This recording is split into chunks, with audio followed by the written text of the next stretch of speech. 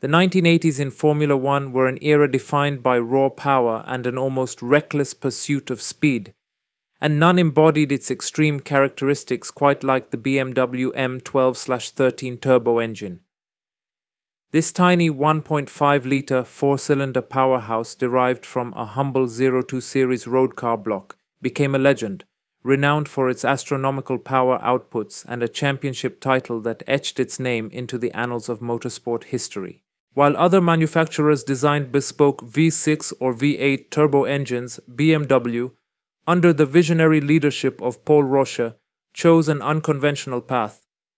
Their foundation was the M10, a four-cylinder engine block that had been in production since 1961 and had seen service in various road cars and even Formula 2. The decision to use a production block was initially met with skepticism, but it proved to be a masterstroke.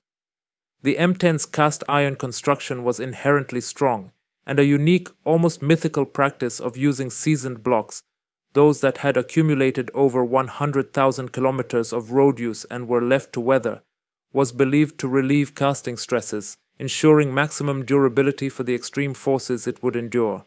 Rosche and his team transformed this workhorse into a 1.5 liters of turbocharged terror.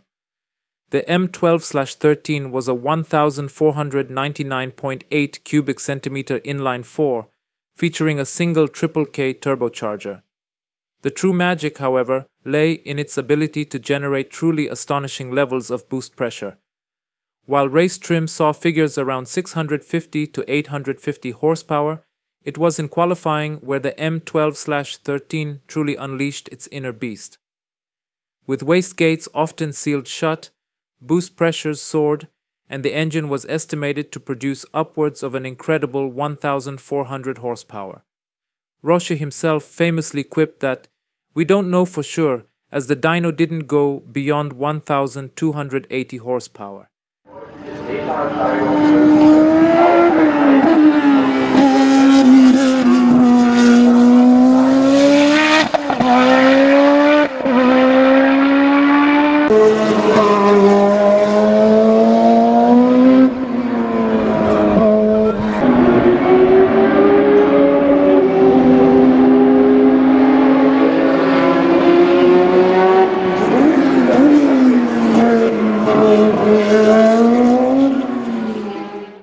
This made the M12/13 the most powerful engine ever to race in Formula One, a record that stands to this day, even against modern hybrid power units. But the sheer, unadulterated power came with a significant caveat: turbo lag.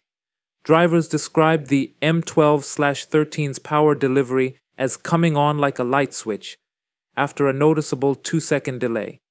This required a completely different driving style, demanding immense skill and anticipation from the drivers.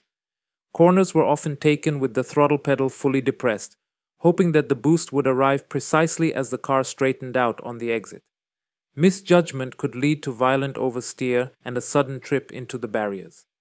This characteristic, while challenging, also contributed to the engine's mystique and the spectacular nature of 1980s turbo F1. The BMW M12/13 made its Formula One debut in 1982 with the Brabham team, led by the astute Bernie Ecclestone and designed by the brilliant Gordon Murray.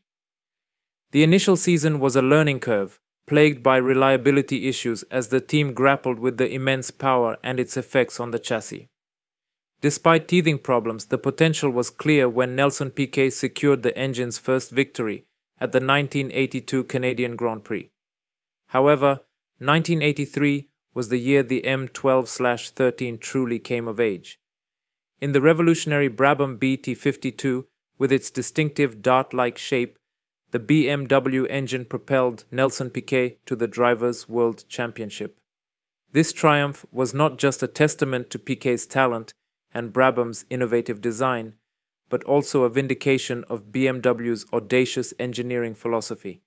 It marked the first time a turbocharged engine had won the Formula One World Championship, fundamentally shifting the paradigm of engine design in the sport.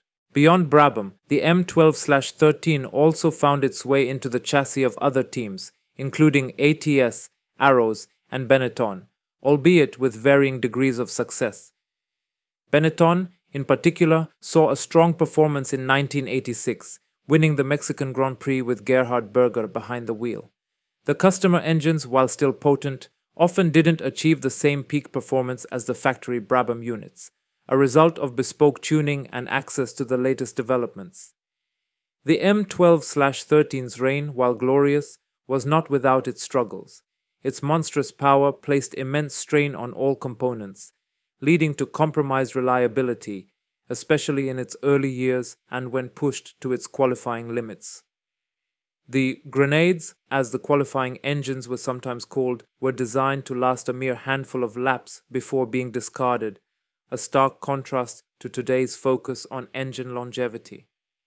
Furthermore, the insatiable thirst for fuel was a constant concern, particularly as fuel restrictions became increasingly stringent throughout the decade. On slower, more technical circuits, the significant turbo lag could also put BMW-powered cars at a disadvantage against rivals with more responsive V6 or V8 engines. As the 1980s progressed, Formula One moved towards tighter regulations, aiming to curb the escalating power and improve safety. Fuel limits became more restrictive, and the era of uncontrolled boost pressures began to wane. By 1988, with Brabham temporarily withdrawing from the sport and BMW officially pulling its factory backing, the M12/13 engines continued under the Megatron badge with the Arrows team.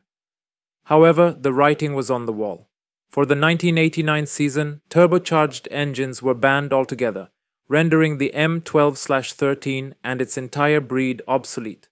Despite its relatively short competitive life, the BMW M12/13 left an indelible mark on Formula One.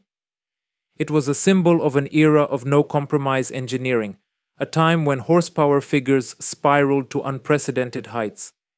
It proved that a humble road car block combined with radical turbocharging and brilliant engineering could conquer the pinnacle of motorsport. The M12/13 was a truly untamed beast, a testament to the pursuit of ultimate performance and a legendary chapter in BMW's rich motorsport heritage.